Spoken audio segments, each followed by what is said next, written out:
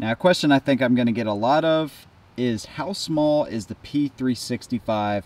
I mean, really, how small is it? That's what we're going to talk about today, just something really quick. I'm going to show you some comparisons to some really popular concealed carry guns and kind of give you an idea of how small this gun is. Now, check out our review for all the in-depth things we go over in the gun, pros and cons, shooting, all that kind of stuff. Today I'm just gonna show you how small the P365 really is compared to the capacity and all of that. So make sure you guys please take a second, follow us on Facebook and Twitter, and please follow us on our YouTube. If you haven't checked out YouTube, UGE2, it's powered by Utah Gun Exchange, and those guys are doing a phenomenal job, and it is a serious competitor to YouTube. Just check it out, it's awesome.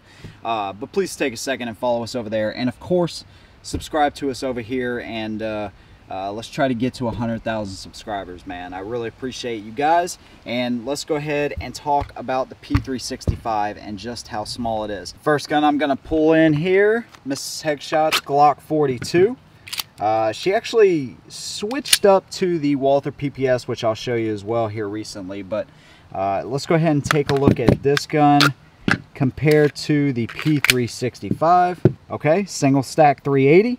Let's just look at them slide to slide. All right, you can see the Glock 42 might be a little bit longer, but you do have that beaver tail right there. So essentially the same length. If we put them on their backs, all right, the grip obviously is what you are trying to conceal. This is a 380 6-round gun. This is a 10-round 9mm, okay? You can see the Sig is just a little bit longer. If you put the extended mag on there, that's where things will change up a little bit.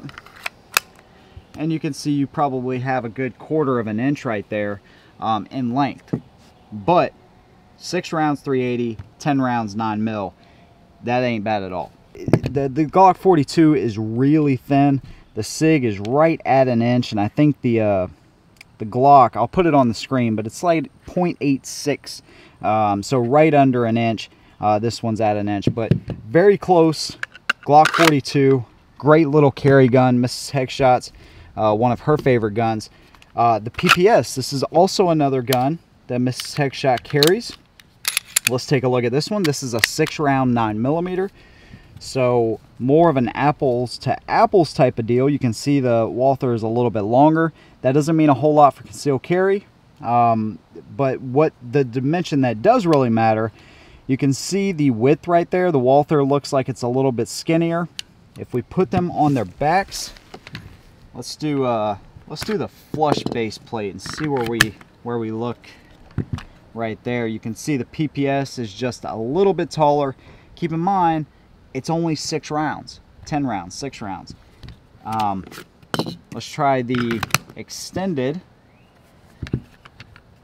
and just where the Sig kind of comes up for your pinky finger right there, you only have maybe 1/8 of an inch where it's actually taller. So compared to the Walther, you can see that the Walther is a bigger gun pretty much all the way around. How about the M&P Shield? One of the best concealed carry guns to ever hit the market. You can see the Shield is a little bit longer, again, like the PPS. Width-wise, the Shield does look a little bit thinner. Also, this one is 7 rounds, though. Okay, let's look at them on their backs.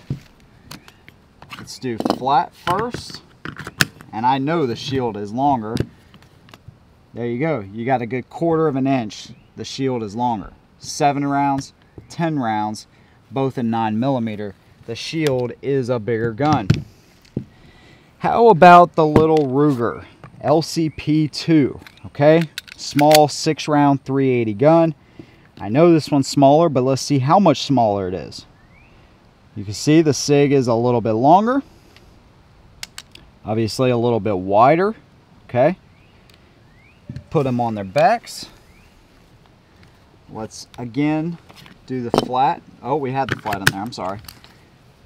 All right, the Sig is right at a 1/2 inch, maybe a little bit more taller than the Ruger. Now this is a really tiny gun, but just to put that in perspective, you have 6 rounds of 380 How about our other 6-round 380 gun? Let's kind of squeeze it in there.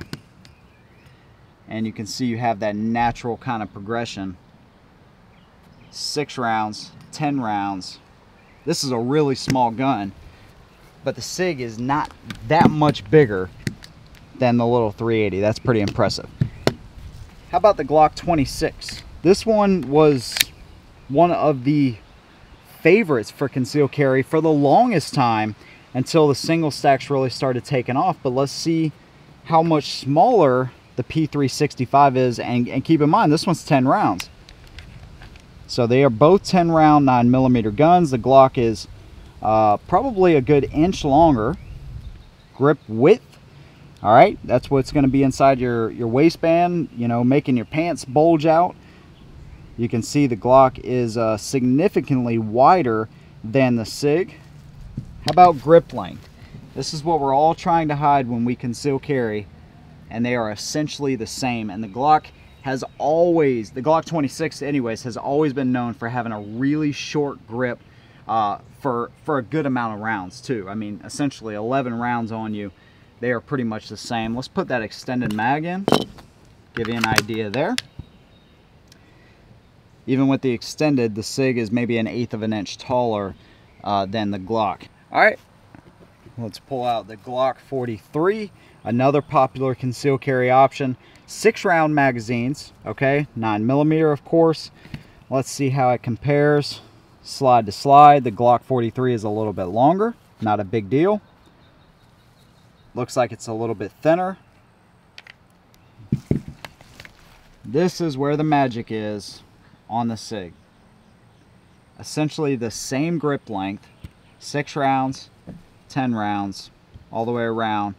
The Glock is a little bit bigger than the Sig P365. Now, one more just to show you. It's kind of a ridiculous thing to show you, but I'm going to show you anyways. Glock 19. Obviously, the Glock 19 is a much bigger gun, but a lot of people say they carry a Glock 19 every single day. Let's see how much smaller. This is 15 rounds. This is 10 rounds. Glock is significantly longer. We kind of knew that. Significantly wider grip. And a good inch taller. Now you're thinking, you may be thinking an inch. If you've never carried before, you may be thinking, what's an inch? This is the biggest difference between the two. This is going to make a huge difference if you're trying to conceal carry this gun. If you don't want to print or whatever, depending on your state laws and local laws. But even with the extended mag, it is much shorter in the grip length. 5 less rounds though. So you pick your poison with these guns. Obviously this one is aimed at the concealed carry market. So after showing you all of those and including the Glock 19, just to give you some perspective, the P365 is truly a game-changing pistol. I mean, it really is. As long as the longevity, as long as the reliability and everything holds up, this gun is definitely going to be one that will be copied, and for good reason, because it is an amazing size and you get a really decent round count. So there's the P365. How small is it? It is very impressively small considering the round count. Let me know what you guys think down in the comments below. We will see you in the next one, and as always, hold them down.